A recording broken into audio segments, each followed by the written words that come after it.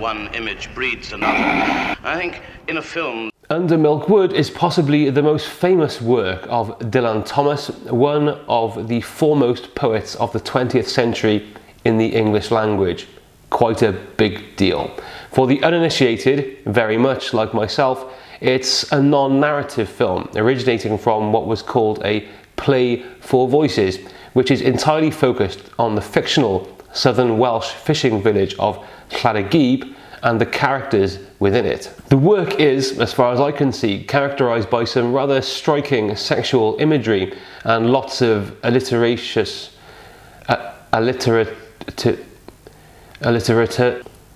wordplay. Some disclaimers from the start. We're not here to analyse the play or the films themselves or to give any synopsis for newcomers. I'm sure that's been done to death already by people far more educated, qualified and enthusiastic than myself. Also, I've got to say, I've never been a particularly big fan of particularly radio plays and not even poetry. I guess I've never had the training or the artistic nous to critique it, you could say. So just to let you know before you take my word as read, you know what I mean? But however, as a blogger on movies and of course Welsh movies, Dylan Thomas is a name and a character who crops up often in the history therein. What is that grammatical structure when it says the history thereof, the people therein? I really like it and I need to use it more. So there have been quite a few films where the character of Dylan Thomas pops up as a biographical or a fictional character, the standout of which perhaps is 2015, I believe, Set Fire to the Stars, starring Elijah Wood and Holyhead's finest, Celyn Jones, as the man himself. Set Fire to the Stars was set in New York among the final days of Dylan's life when he was trying to put the finishing touches to Under Milk Wood. Now, just as Dylan more or less failed before his death to complete a finished version of Under Milk Wood, so the filmmakers of the world, you could say perhaps, have failed to really nail down a cherished or much loved definitive adaptation of his play for voices. There have been many adaptations in various forms over the years, even I believe an animated version by the Welsh language TV channel S4C back in 1993. But what we're going to do today for International Dylan Thomas Day on the 14th of May is analyse the three movie versions of Under Milk Wood.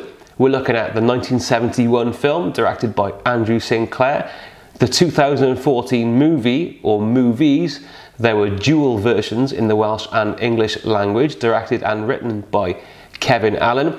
And interestingly, there was a BBC TV movie in 2015, directed by Pip Broughton. So we're stretching things a wee bit, you could say, by analysing the BBC TV version, but it does feature a lot of bona fide, whatever the hell that word is, movie stars. So I thought, why the hell not? But anyway, let's start with 1971's Under Milk Wood, directed by Andrew Sinclair. Now, this dude apparently got himself in the director's chair by virtue of a very close friendship with Peter O'Toole, who plays Captain Cat. O'Toole's then wife, Sian Phillips, the Welsh actress, plays Mrs. Ogmore Pritchard. And incidentally, today on the 14th of May is not only International Dylan Thomas Day, but it's also Sian Phillips' birthday, and today the Welsh actress is 86 years old, so you've got to say, da iawn, pen-blwydd hapus, cariad. So this one stars Richard Burton as first voice most notably, and much cherished Welsh comedian Ryan Davies playing second voice, also with Elizabeth Taylor as Rosie Probert and Glynis Johns, daughter of Mervyn Johns, as Myfanwy Price. An interesting bit of casting from a British point of view is also David Jason as No Good Boyo. Now, if you're from the United States, you've probably never heard of David Jason, and in my opinion, you're not missing a hell of a lot there. Right, so I watched this for the first time last month, despite owning it for a couple of years previously, and what was my reaction?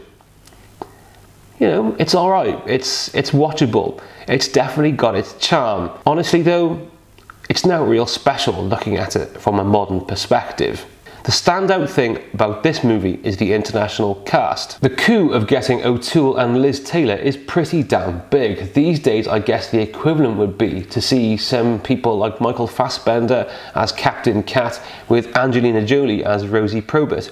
Okay, not exactly an ideal casting from an artistic point of view, but imagine what a shot in the arm getting actors like that in a Welsh film would be for S4C or Film Cymru Wales or anybody who is making intellectual Welsh property. But more on that later. For now, let's look at some of the historic reviews and sound bites of the film, and I'll tell you how harsh or how bang on they seem to me. Back in 1971, The Times writes this: "It's hard to know what to say about a film of Undermilk Wood, except that there is really only one way it could turn out, and that is precisely the way this one does. The enterprise is, after all, doomed from the outset by the nature of the original material. The essence of Dylan Thomas's classic play was necessarily its use of words, of word painting, to evoke with intense vividness all that in the nature of things we could not see." The Guardian, also back in 1971, write this: "What St. Clair has done is to transpose the piece virtually line by line into visuals. So if Thomas talks about the sea, we see it. If he mentions love, then we watch it on screen. Perhaps the cinema is simply the wrong medium. Even so, there is another way other than mere duplication. What the camera could have done was to sing its own song of praise, almost as a commentator or second poet. A freer adaptation might have risked raising more eyebrows, but it certainly would have shut fewer eyes." On that note of shutting eyes, I've got to say at times I did struggle with this version. A runtime of 97 minutes is perhaps a bit too long for a non-narrative film, and it does have a very tranquil, sleepy quality, which, while perhaps being quite appropriate for some of the tones of the original work, can leave a modern viewer, such as myself, feeling a little bit weary at times. The film it reminded me of most of was the Peter Greenaway film Drowning by Numbers. There's just something about the insular, idiosyncratic behaviour of the local characters which really reminded me of that piece. I don't know exactly how many different versions of Undermilk Wood Richard Burton contributed to in his life. For example, I've got this CD radio play here, which is a cracking listen whenever you're driving in the car. But in this one, although it may be sacrilege to some, his face just kind of seems a little bit out of place and a bit distracting, if you will. His voice, though, of course, as ever, is enough to make even the most alpha of males consider crow-black bobbin seas and cucumbers. I think that fella from The Guardian is a bit harsh here. I'd agree that the camera work and mise-en-scène, God, I hate saying that. I'd agree that the camera work and stuff that's in the frame is a little bit bland and could definitely have been more imaginative, but it's not quite as literally visual as the guy makes out. I'd also take slight issue with the Times assertion that Undermilk Wood is necessarily unfilmable. I get the principle that it's essentially about words, and I'm a big advocate of film story being done visually whenever possible. But let's look at how some of the later, more modern films tackle this very real and common problem. So, Undermilk Wood and Dan Iwenath from 2014. Have I pronounced that correctly? I didn't even do my research on that. I'm a disgrace to the Welsh language. This was produced as part of a series of events to mark Dylan's 100th birthday, or what would have been Dylan's 100th birthday, in late 2014. Clocking in at 87 minutes, I watched it for the first time in 2016, pretty drunk on Jack Daniels and intensely stoned on skunk weed. At that time, I very much enjoyed its separate parts, but I never really relaxed into it. I then decided to make this video, so I put it on DVD again in March this year, this time totally sober, and I don't smoke skunk weed anymore. And what did you know? I totally enjoyed my experience. So much so that I went straight to my bookshelf and read the play for the first time in order to give myself some context for watching the 1971 and TV versions, and also for doing this video. I'll have a look at some of the critics' reviews of it in a minute. For me personally, my favourite things about this film are, well, it gave me the horn. Big time. I make no apologies for saying it, but the Welsh women in this film, from Charlotte Church up into Sharon Morgan, are just absolutely delightful. But it's not just the visual aesthetics, the whole treatment is so naughty. with a feeling of unrequited longing and eroticism making its way into nearly every scene. Along with the visual layer of this colourful, gooey, sticky decadence, a little perhaps inappropriately in places, as one review we'll look at later has pointed out. It's a very sexy piece of work, and I do believe that Kevin Allen was not entirely satisfied with the 1971 version's less than raunchy treatment of the text, although I would in part disagree with that. I think the 71 version has definitely got its raunch. By the way, Kevin Allen, he's on my Facebook friend list. You know, we're mates. Call it sacrilege, but I find Rhys Ifans' narration as first voice considerably more subtle than Burton's. Ifans' work here very much gives the impression of the necromancer, which complements the dreamy, decadent quality of most of the visuals. I think it was perhaps a mistake to have Ifans playing Captain Cat as well as doing the narration. The whole point being, after all, that the narrator is supposed to be, first voice is supposed to be watching over everyone in the village, including Captain Cat. Rosie Probert is this time played by Christian Emmanuel. Now, I'm not sure if I pronounced that right, Christian, but you know, I did tweet you to check and you didn't respond, so I hold no guilt there. This movie is definitely bolder and riskier than its 1971 predecessor. The images are consistently rich and alluring, and the town of Solva works wonders for the tone and helps give the film its otherworldly quality. But also, I'll come out and say it, the rich visuals couldn't help but make me wonder about a more narrative-focused version of Under Milk Wood, which sacrificed some of Dylan's beloved words. And that leads us onto some reactions from professional critics in 2015. Dylan Thomas is of course a popular figure in the United States, so let's look at the magazine and website Variety, who had some interesting things to say about the film. Here we go. The disorientating visual style is doubtless entirely intentional and aims to complement the woozy witching hour quality of Thomas' purplish prose. But it's too manic a technique to sustain a feature-length film without compromising the goodwill. I disagree there. I think the visual style and the work by the DOP Andy Hollis complements Dylan Thomas and Kevin Allen's writing and Rhys Ifans' narration very, very well. It's not a movie whose visual elements can be simply disregarded. However, Variety do go on to make these 2 points, which I believe are very relevant and worthy from a Welsh perspective. Thomas fans with an appetite for endless scenes of hearty romping featuring song-prone villagers will have little cause for complaint, but commercial potential will be otherwise restricted beyond the film's home turf. Its UK release in October, meanwhile, was confined to a single screen. The film reps a reunion for Swansea-based Allen and his Twin Town star Rhys Ifans, an element of likewise limited appeal outside Wales. The submission of a simultaneously and identically shot Welsh translation as Blighty's bid for the foreign language film Oscar belies the PIC's minor status as a local curiosity. Partly funded by S4C, both English and Welsh language takes on the film were shot back to back, allowing the latter to represent the UK in the foreign language Oscar race. Still, it's the English lingo version that best represents the original work of Thomas, who, after all, wrote exclusively in English. With or without an Oscar nomination, the PIC's international prospects are limited.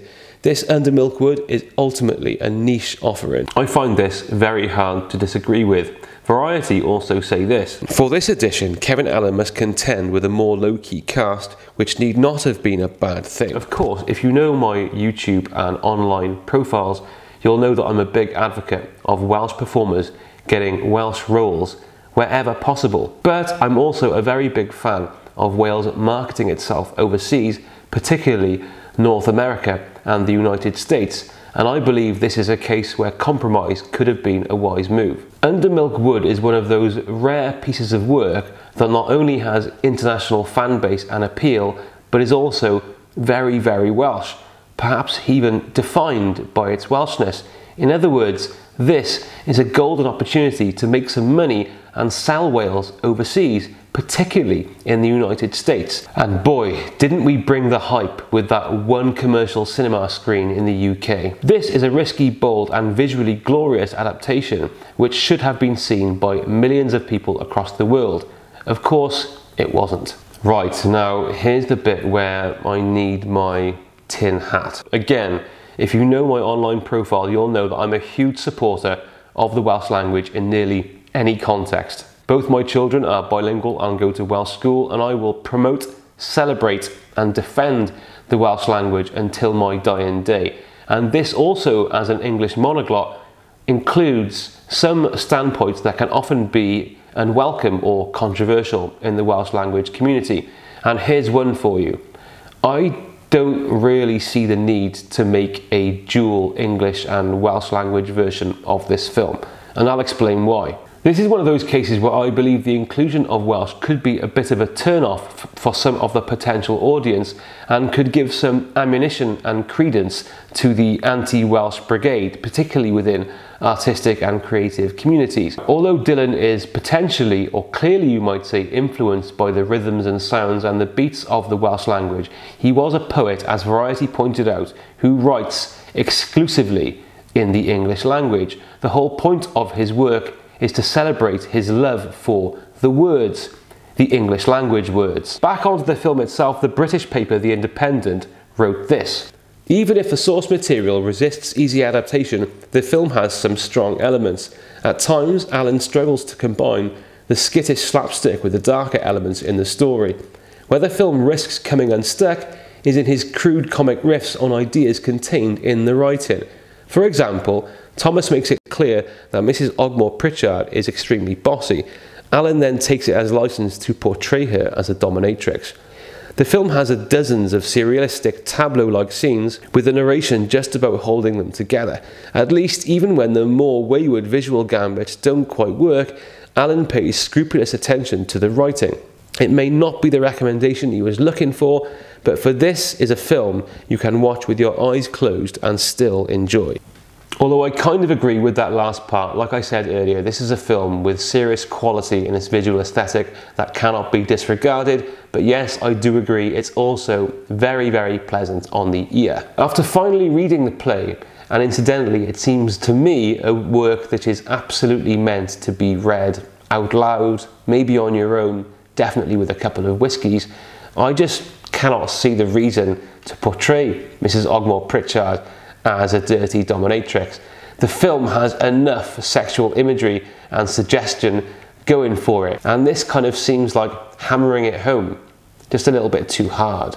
Now, in 1972 she was played by, as mentioned, the birthday girl Sian Phillips, and this can segue us nicely onto an analysis of the 2015 TV movie produced by the BBC and directed by Pip Broughton. What's notable about this is that many of the actors who feature in Kevin Allen's film also appear here as different characters, which can be a little bit confusing if you watch them both on the same day, like I did last month. Most notably Charlotte Church, who despite reading Mrs. Ogmore Pritchard with gusto, is very, very miscast in this role.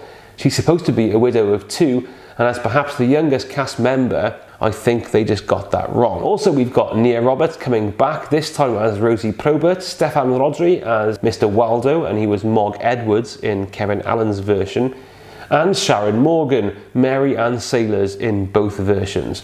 Birthday girl Sian Phillips is back, but this time as Mrs. Pugh. It's got an absolutely belting cast of Welsh film stars, musicians and celebs. The voices are spread around this time between Sheen, of course, Matthew Rhys as New York voice, and Amy Fionn Edwards as Llan voice. We also see Tom Jones, Iwan Rheon, Catherine Jenkins, John Rhys Davis and Eve Miles, just to name a few, plus all these other familiar Welsh faces. What this one does completely differently, and at times successfully, is almost make it an overt reading of the text. It's made clear, looking direct at the camera, that some of the contributors are reading from the book itself, sometimes even into a laptop. Now, I'm not sure what the point was of the laptop. Perhaps it's meant to give the piece some kind of meta reflexivity, or maybe it's an attempt to comment on the connectivity of the international appeal of the movie, being as it was shot in various locations around the world, including New York and Bangor. While very, very watchable, inventive and original, and clocking in at a satisfying 57 minutes, Me, I'm all about short films. This one at times feels like something cobbled together in the edit suite, perhaps, and I mean perhaps, without a coherent, consistent vision from the beginning, and that may be a little bit harsh, I'm not sure. But what does definitely confuse is we get these constant cutaways or these cutbacks to the village of Llanacibie, which is a little bit at odds with the rest of the stuff and seems a little bit distracting because all these famous voices and faces that we see in the film just don't seem connected to Llanacibie in any way at all. The most interesting review I found online came in Wales Arts Review and the Welsh critic Gary Raymond. So Gary writes this: that this production of Under Milk Wood seemed tidily ramshackle was no mistake. It is in the true spirit of Thomas's work, and this was the crux of the success of the production. There's something in the way the camera moves, the way the lines are delivered, that the casting, no matter how cynical one might have been at first, really made this about at least an aspect of Welshness. Executive producer has managed to put in place an energetic, fun-filled and highly respectful version of the radio play.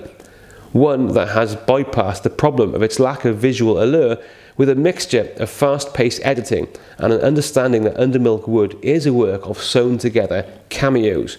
What better way to honour it than to pepper the screen with proud and recognisable faces that give them some poetry to speak, like it's the Dylan Thomas advert for the Welsh Tourist Board. You know what, Gary? You've almost convinced me. I'd go along with every single word of that, mate, although I do think the film could have definitely benefited with more Michael Sheen. He's just lovely, isn't he? There we have it, Wales in the movies. Which one is my favourite? Well, I'm not exactly convinced yet, although Gary Raymond has done a very good job of nudging me towards the 2015 BBC version. I think that it's a toss-up between that and Kevin Allen's English language version, Under Milk Wood, in 2014. But it's really up for grabs. The poll I did recently about this on Twitter almost broke the internet. But what was notable was that the 1971 version, directed by Andrew Sinclair, came out a clear winner, and in second place was Kevin Allen's version. But not Under Milk Wood, the English language version, it was Dan Iwenalt, the Welsh language version. A little bit of cultural nationalism, I think, going on there, you naughty Welsh nats, you. The truth is, I'm a little bit thick. If there's anything blatantly obvious I've missed pertaining to an analysis of the film adaptations of Under Milk Wood, please let me know in the comments section, and also feel free to chip in with your thoughts, your favourite version, whether that be subjective or objectively.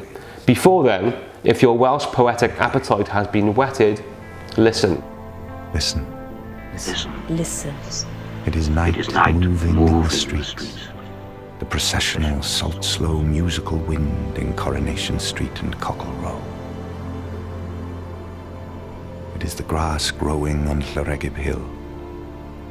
Dew fall, star fall.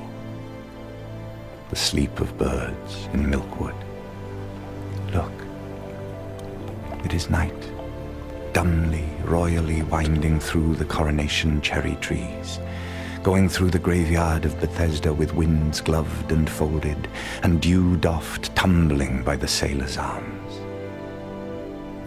My amser yn cerdd. Time passes. Time passes. Listen. Time passes. Come closer now. Come closer. Come closer now. In a slow, deep, salt and silent black bandaged night.